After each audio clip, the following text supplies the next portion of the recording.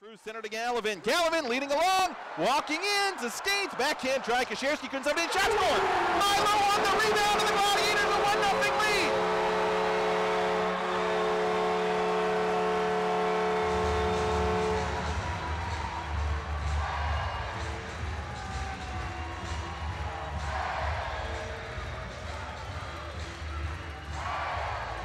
Milo on the rebound, and he's able to.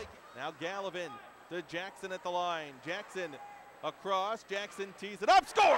Jackson for trapping the Gladiators, a 2-0 lead.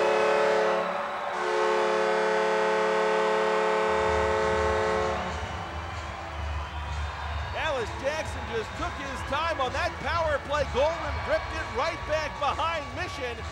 Gladiators look like they got some traffic in front, and Jackson just took his time, and he was able to just gun that thing through traffic right by side. Road Warriors, Niemi looking to work in front. Niemi shot saved Jakaitis, and he'll hang on with 17-11 left here in this third period. Gwinnett a 2-0 lead here in the Greenville Road Warriors. Gladiators being outshot 24-14.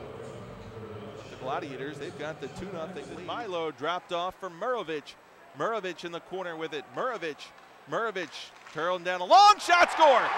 Milo from a bad angle is second to the ninth. The Gladiators a 3-0 lead.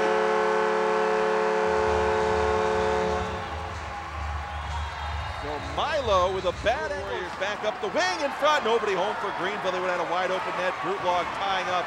Now with it, Brookwell, he'll get it and just skip to the center with 4 seconds.